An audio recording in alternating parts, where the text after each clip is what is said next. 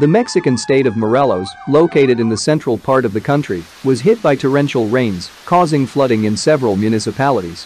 On September 2, the state authorities confirmed the death of 4 people during flash floods, and another one was missing.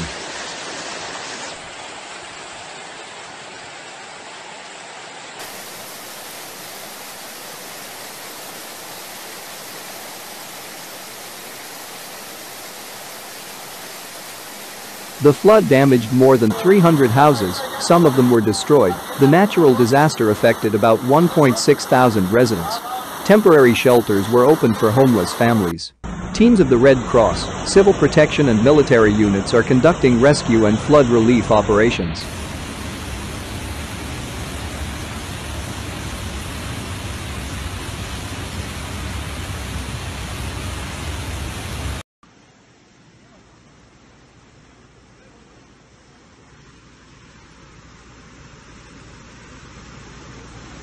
Experts warned that the level of rivers and streams remains dangerously high. People living in lowlands and vulnerable areas should be prepared for an emergency evacuation.